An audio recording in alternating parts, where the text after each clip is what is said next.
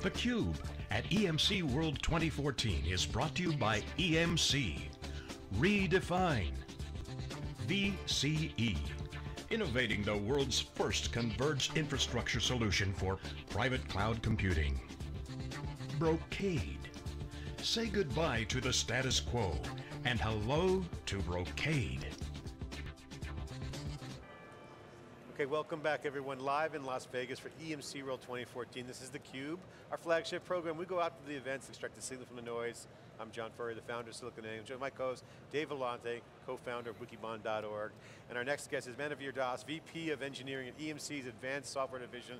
Welcome back this year. It's great to be back with you again. This is 2.0 for theCUBE interview from last year's ViPR 1.0, I guess you can call it 1.0, but a lot of conversation last year on ViPR. First of all, last year I was super impressed by the slides. Right. The slides were very impressive. Right. The slideware was great. I mean, the diagrams, how you guys thought about the architecture was really well thought through. And a little bit different than what I might have expected. Right. So give us the 2.0 version 1 year later, you're out in market, you're out pushing the envelope now. Right. Give us the quick update of all the quick highlights. Yes, and I think I would second what you said.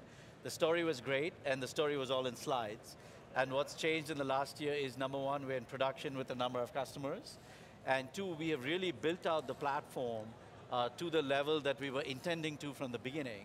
And we just had a staged delivery model. So if you recall last year when we came out, we said ViPR is a storage system that can run on top of your existing storage devices like your arrays.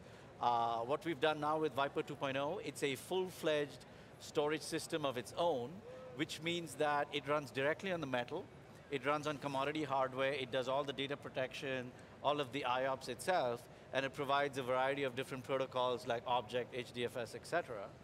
But it's also modern in the sense that it's completely in software. And so from a customer viewpoint, you can take it as a piece of software and apply it on your own servers and scale it out as you go, and that gives you a flexible model. At the same time, we also announced the ECS appliance, which is really, it's exactly the ViPR stack, but it's pre-bundled by EMC with commodity hardware because we think we're pretty good at sourcing, effectively priced commodity hardware, and then we put it in a bundle that we provide. Jeremy Burton says, don't fight fashion. Yeah. And fashion is elastic right now. Yes. The word elastic. Yes. Being elastic is actually good too, if you can be elastic. So it's a box, it's not a service, it's not in the cloud, it's not a cloud service, it is a box. But it's an elastic box because— Why elastic? Because the way ViPR really works is, you give it as many servers as you've got, it will lay itself out over all those servers, and that's as much capacity as you get. The more servers you add, the more capacity you get. It so happens that with ECS, what we've said is, we'll put some servers in a box and give them to you, but that's just a unit. And so you can have as many of those boxes as you want, and you're going to get more and more capacity. The other thing also that was not, we didn't go into that detail in David Goulden's keynote, within each of those so-called ECS boxes, there's a number of servers. And if you open the door, you can keep putting servers in. So you can put one server at a time, 2 servers at a time, as many as you want. It's completely elastic. Right. So thinking about ECS, it seemed to me that, so you're drawing a comparison from a TCO standpoint with the public cloud. Yes. It would seem to, what struck me is that a lot of your service provider customers would like to take that box. Yes. Is that really where the target is, or is it as much sort of on-premise, big shops wanting to duplicate the capabilities of the cloud? It is very much service providers, but there are 2 kinds of service providers. There's the one kind that we traditionally think of, which is, I want to compete with the public cloud, so I want public cloud in a box so that I can offer it as a service. But there's also internal IT being a service provider, right? You look at a lot of the big enterprise IT shops, they're serving hundreds of internal customers building applications, and what they're seeing is their internal customers are moving to the public cloud because it's more convenient and it's cost effective.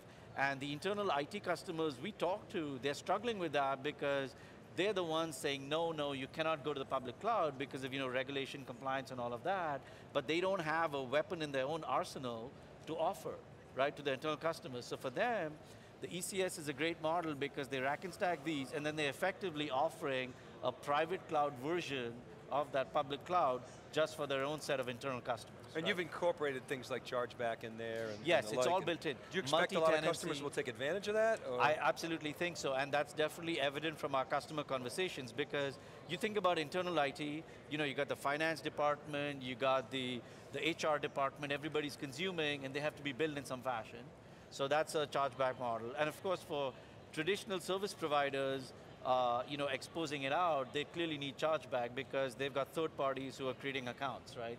So definitely see that, yes. So one of the things that all the CIOs I talk to pretty much look at Amazon's web service and saying, we want some of that. They all got a little nervous because there are a lot of issues involved around being fully enterprise grade, and they're working on that, they're trying. Yes. You guys are kind of coming with the hybrid cloud, but they all kind of saying, I want OpenStack. And I always ask, Dave and I always talk about this, I always ask the CIOs, why do you want OpenStack? Yes. I want to look under the hood, I want to be able to play with it, I want some comfort. So in a way, it's a hope, it's a dream, it's a bridge to the next platform. Yes. OpenStack is one of those I call maybe a small bridge, compared to the bridge that you guys are promoting. So what is the OpenStack support? You guys, I saw some buzz about Cinder. Yes. Is that official? Yes. What role do you guys play in OpenStack? Yes, so that's a great question. So I think, number one, we do see that growing movement, and ViPR philosophically from the beginning has been about choice. So what we've done with OpenStack is two levels. Number one, everything in ViPR is exposed through REST API, okay? And so in that way, it is integrated into the full orchestration system of OpenStack. And actually, we've done that work ourselves, it's available. You can take ViPR and plug it into the rest of your OpenStack environment. So ViPR becomes your storage plane. The other thing we've done is at the bottom, so you know, when we came out with ViPR, there was the question about, there's a plethora of different storage devices in data centers, and how do you build support for all of them?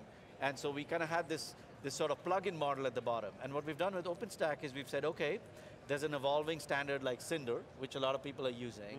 So what if we built in natively support for the Cinder model at the bottom of ViPR? And so what this now means is, you take any storage device, if you've got a Cinder plugin built for that thing, then ViPR will automatically be able to talk to that device and integrate it into the storage pool, right? So that's the kind of integration. Another example at the top is OpenStack has an object protocol called Swift, right? So ViPR object natively speaks Swift. So if you've got any application that is working with OpenStack Swift, it is also going to work with the ViPR object right off the bat, right, without any modification. So what kind of, you run an engineering organization, you got developers working for you, all software guys. Yes. What kind of resources can you commit? Are you wanting to commit? Are you able to commit to OpenStack? So I think for us it's an important direction, right? So from that point of view, we don't have a problem committing resources to it. I think the interesting issue with OpenStack is that we have to have a way of participating in that ecosystem. And it's certainly something that we are eager to do, and we're just trying to work through sort of the mechanics of how that gets done. But we certainly build ViPR with the view that we're interested in contributing. So, are you negotiating? Is that what's going on now, or are you sort of, I mean, not that you're negotiating, but you know what I mean, are you trying to, sort of, when I say negotiate, sort of find the right path, figure out where to add value, understand where you're going to be able to have the biggest impact? So I have an easy answer to that question, which is, I'm the engineer, so I don't get paid enough to solve those problems. So what I'm making sure of is that we build the product in such a way, we write the code in such a way that it's friendly to that, and then, you know, the others decide what to actually do. Okay, but you're applying your engineering resources to that point, not necessarily saying, okay, go off and write OpenStack correct. modules. We're building our code with a view to the fact that, like every developer I hire on my team, the first thing we tell them is you have to have pride of ownership. The code you write is like the painting you produced, right? And so that means when other people look at it, you want them to feel impressed by what you've done. You got to have pride of ownership. So, you know, we write all our code that way, right? With the view that anybody could be able to see it and feel like, wow, these guys really know what they're doing. How do you evaluate good code? What are the metrics you use? Simplicity.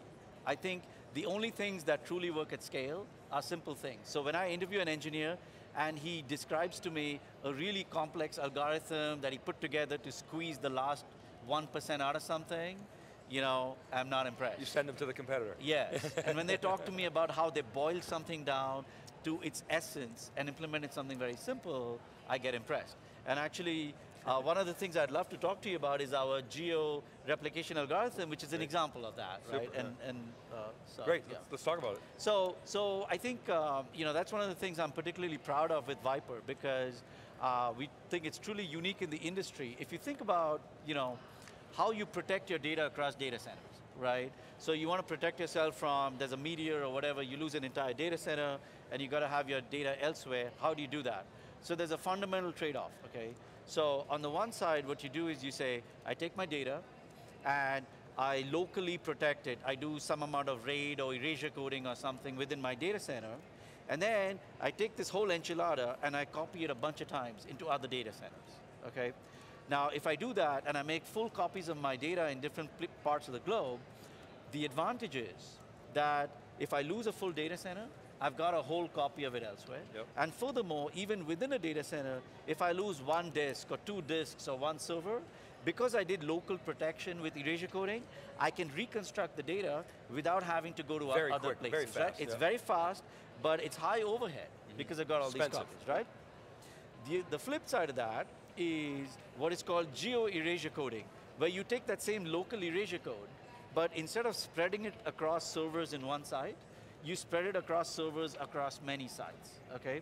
Now here, the advantage you've got is that the overhead is much lower, because instead of full copies everywhere, you took your original data and you sort of spread it across, okay?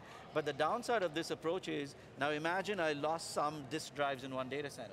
In order to reconstruct the data, I have to fetch the rest of it from every other data center. Now I've got WAN traffic, right? So it's a fundamental trade-off, and I think the state of the art Cheap but slow, right? And so the fundamental trade-off the industry is at with the state of the art is I got to pick one or the other. And every storage system you see out there, all these storage startups, et cetera, they have a long menu of geo capabilities, and it's all or. Either you go with this, and it's good here and bad there, or you go with that, and it's bad here and good there. And the algorithm we've invented for ViPR is actually the best of both worlds. So we have a model where we spread the data in such a way that we've actually got full copies of the data, so you don't have to go across the WAN, and yet in terms of overhead, it's as low overhead as anything you would do by distributing your erasure code. And so that's unique and state of the art. But what I'm especially proud of, David, is in terms of simplicity, if I were to actually take an engineer and describe the technique on the whiteboard, as I'll be doing in my sessions at EMC World, they would look at me and say, there's nothing intelligent here. Duh, why didn't I think of that? And that's my whole point. Those things work well at scale. So this is math. This is math. New math. This is new math. Organic, built in your group, not something that you borrowed exactly. somewhere or bought in somewhere. We've patented the heck out of it and all that kind of stuff, of course, but yes. Okay. So how hard is it to pull that off? I mean, explain to the folks, I mean, you said you're most proud of it. Yes. What's so hard about that? The full of the geo distributed with multi-site with protection. Right, because if you think about it, right, whenever you build a system where you're balancing two extremes, right, the thing that you only get by having done this before is what is the right balance point, right? I would say most things in technology, as in life, are like an 80-20 game. You're never going to get 100% of both things that you need, right? So you build a sort of a curve where on this end, I get 100% of this and 0% of that, and the other side is flip, and I want to find that point in the middle that says, okay, I'll get 80% of both. And that's a great solution. And so the art, if you will, here in this computer science is, how do I find that right place on the dial to get 80% of the effect of each? And that's sort of the difficult thing. Thanks so much for coming on theCUBE. I really appreciate it. Great technology. Again, last year, we kind of joke, and we love to call it slide. We're very impressed with the architecture. You guys put in some meat on the bone, some great science behind it, computer science, some data science, some engineering. Obviously, with services, it's fantastic. I'll let you get the final word in. Explain to the folks out there this year within your group, why is this trend right now so important? What is the main thing that's happening in the marketplace that's enabling you guys to capture this opportunity? I think people are realizing that it's not just enough to have data, but data is of no use if I can't actually do things with it, if I can't do things like analytics on it.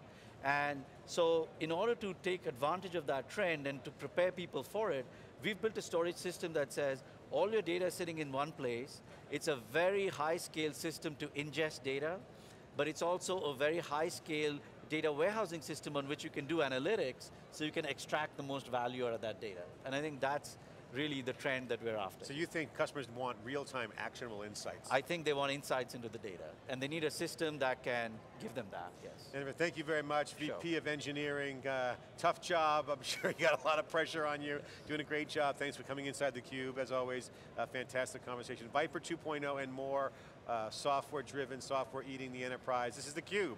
We're doing our best to broadcast that software and that data to you. We'll be right back after this short break.